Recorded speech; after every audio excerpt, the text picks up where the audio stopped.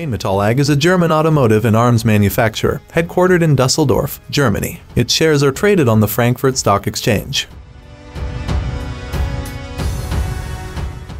Rheinmetall was founded in 1889. Banker and investor Lorenz Zuckermandel was one of the founders and the first chairman of the supervisory board. It manufactured steel products, including armaments. During the post-WWI disarmament of Germany, the company diversified, but by the 1930s armament manufacture resumed. In 1933, it acquired a Borsig GmbH, which manufactured locomotives. This portion of the program will end around mid-2022 and the Army will take a 3 to 5 month break to evaluate bids from all companies interested in competing in the next two phases of the competition. The Army then plans to award 3 contracts for Phase 3 and Phase 4 activities. Combined, these two phases will cover 54 months and each company will be tasked with delivering 12 prototypes, as well as several ballistic hulls and turrets, armor coupons, ballistic kits, and data. Then in 2027 the Army intends to select one of these competing companies to proceed with low-rate initial production in anticipation of reaching the first unit-equipped milestone in 2029 and full-rate production in 2030. American Rheinmetall Vehicles, LLC, headquartered in Sterling Heights, MI, is a part of Rheinmetall's Vehicle Systems division and not only specializes in the development of combat vehicle platforms that provide next-generation products to the U.S. Department of Defense and federal and state law enforcement agencies, but also brings the global group's portfolio of vehicle systems to the U.S. market.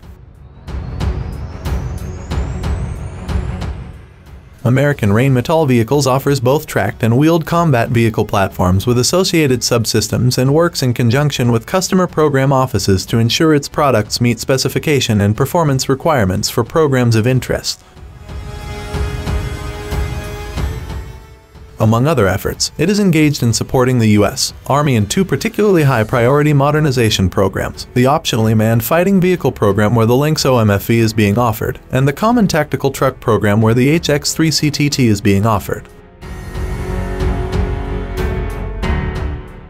American Rheinmetall brings next-generation technologies that meet the U.S. Army's highest priority modernization challenges. Now, the AUSA Annual Meeting and Exposition takes place in Washington, D.C. from 10 to 12th of October.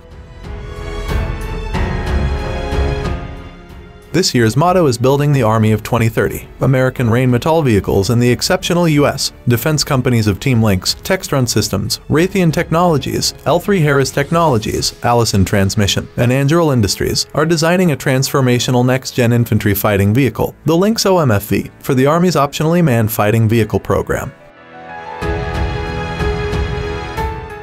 Featuring a US-designed new, lethal, unmanned 50mm turret with 3rd Gen FLIR, a highly maneuverable and powerful right-sized chassis, advanced on-board protection systems including active protection, and an open systems architecture, ensuring overmatch today and overmatch tomorrow. In October 2018, Rheinmetall announced a teaming with Raytheon to propose the Lynx KF-41 to the U.S. Army in answer to its developing next-generation combat vehicle program. This slated to replace the Bradley fighting vehicles and other current platforms. This program, now known as the Optionally Manned Fighting Vehicle program, was halted on the 16th of January 2020. The U.S. stated it was canceling the OMFV prototyping competition in order to revisit the requirements and acquisition timeline.